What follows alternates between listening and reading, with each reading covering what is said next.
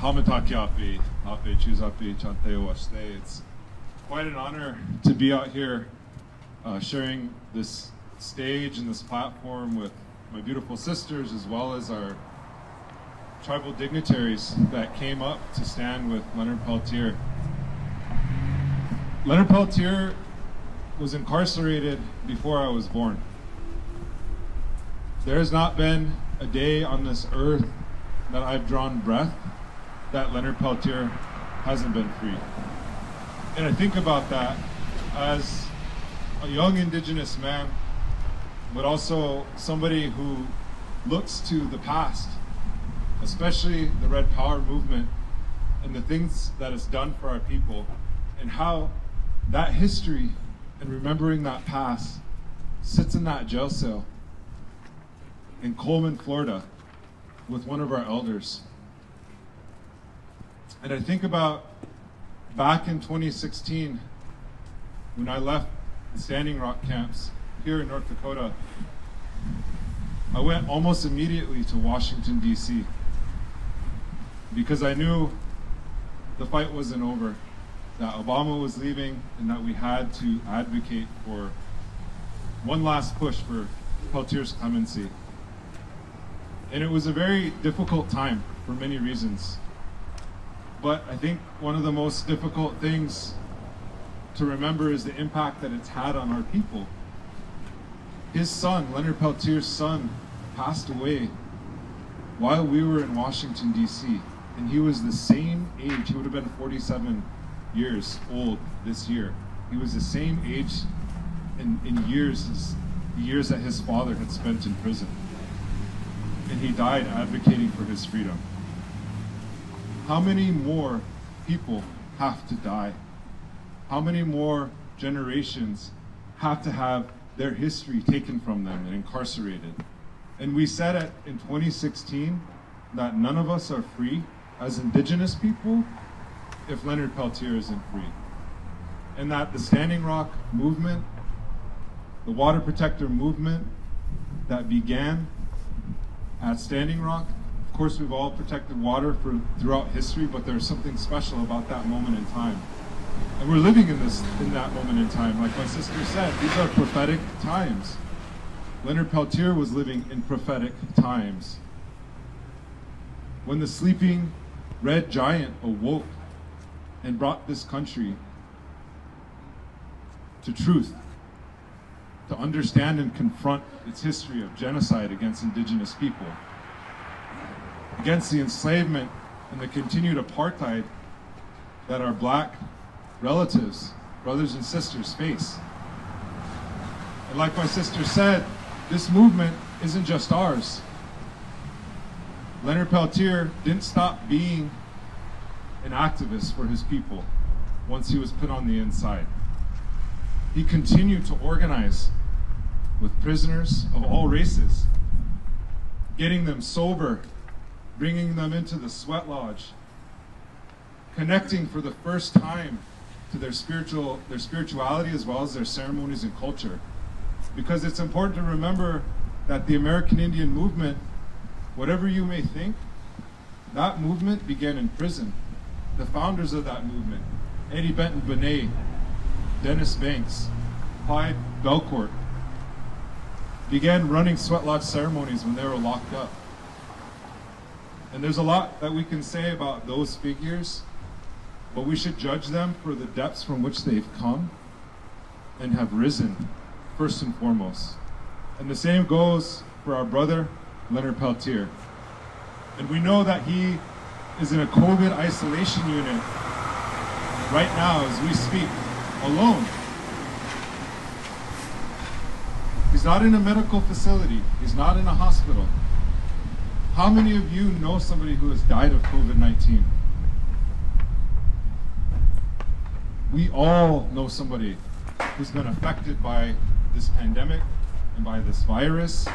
And we know that those with pre-existing health conditions, those who are elderly, those who have poor nutrition, are paying the heaviest toll. And think about the generations that we have lost, not as just Indigenous people, but this entire planet. In this country alone, over 900,000 people have died from this virus. Over 95% of those people were elders, completely erased. That is a huge toll. And we have to ask ourselves, when is enough enough? When are we going to allow people to continue suffering? And we can look at the facts of this case. We can remove the emotion. We should be angry about it, but let's look at the facts first and foremost. The federal prosecutor who put Leonard Peltier behind bars, James Reynolds, came out during Obama's presidency pushing for clemency. And he's come out during Biden's presidency with the exact same arguments. And what he has said is, he said that the evidence that was used to put Leonard Peltier behind bars would not hold up in the court of law today. And it shouldn't have held up in the court of law in 1977. And he attributed the conviction of 2 consecutive life sentences of Leonard Peltier to the racist attitudes of people who comprise the jury and the court system here in this city, Fargo, North Dakota. His 2 co-defendants, Dino Butler and Bob Rubidoux, who were charged with the exact same crime, got off, or were found not guilty by reason of self-defense prior to Leonard Peltier's conviction. And it was because it was a different venue. And the federal prosecutors knew that. And they knew that they couldn't convict him based on the evidence, based on the theory that they did with his 2 co-defendants. And to this day, James Reynolds, the former federal prosecutor, did something that is rare for federal prosecutors. He said that not only should Leonard Peltier be granted clemency, but the focus should be on the conditions that were created in Pine Ridge at the time that led to his conviction, not by the American Indian movement, but by the paramilitaries that were supported by the FBI that created a climate of terror. This is a federal prosecutor who's saying this. And so when we make these arguments about COVID release, that Leonard Peltier qualifies for COVID release, that's a DOJ argument. Department of Justice, William Barr, President Trump's former Attorney General made that argument. And in Coleman, nobody has qualified in Leonard Peltier's unit, prison unit, for COVID release. And so we know that it's not just his struggle. It's not just getting out Leonard Peltier, it's looking at why are prisoners, people who are incarcerated, being sacrificed to something that is completely preventable. They didn't get death sentences to be in there. The prison shouldn't be a death sentence. And then the second argument is that if there's a lack of evidence, and if this evidence was manufactured and created, and by all accounts, each side said that day in 1976 was a tragedy. 1975 was a tragedy at the Jumbo property in Oglala. And we want to get to the answer. We want to get to the bottom of this. But why is it that one man is paying the price for something that was completely out of his hands?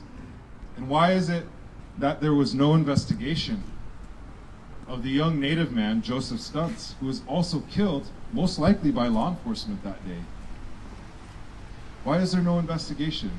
Where was the FBI with the 50-plus cases of AIM supporters and AIM members who died on the Pine Ridge Indian Reservation following the Wounded Knee occupation? We can only conclude at the end of this that this continued incarceration of our elder, robbing us of this history of one of our relatives, is simply a cruel act of revenge. It's punishment for Indigenous people everywhere and our allies. We're saying that we should have clean drinking water. We should have dignity when we walk down the streets of Fargo, North Dakota. That these struggles are everybody's struggles. They're not just ours. It's not just an Indigenous issue. If you went to Standing Rock, you saw there's non-Native people who became water protectors. They stood with us, grounded in Indigenous values. This isn't just an Indigenous issue. This just isn't Leonard Peltier's issue. This is everybody's issue. This is an issue for the Department of Justice. And who can make the final decision on this issue? President Biden can make the final decision. We may not have gotten the promises to uphold treaty law in 2016 with the construction of the Dakota Access Pipeline and the trespass through Ochete-Shawkoe Treaty territory. We may not have gotten the Monoman protected in the precious rice beds of northern Minnesota in Anishinaabe territory, which are also protected under treaty law. But we can begin to reverse the course of justice, to begin addressing these things, and it begins with releasing Leonard Peltier from prison. And all we're asking, whether it's treaty rights, whether it's the release of Leonard Peltier, is for this country and this government to simply follow its own laws. That's the basic ask. That's not radical.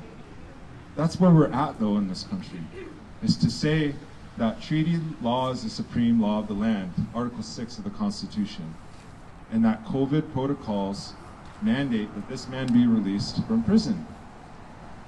And they also mandate that he shouldn't be in prison, first and foremost, because of the things that he was convicted of. And so I just want to say thank you all for coming out from the bottom of my heart, for putting your hearts and your spirits here today to stand with our relative, Leonard Peltier. And it's important to remember that this is a long struggle. This is a long fight. He spent 47 years in prison as of today. But we have to say not one more day, not one more relative, and not one more life should be lost senselessly as revenge and punishment for Indigenous people wanting to live dignified lives. Echituwela.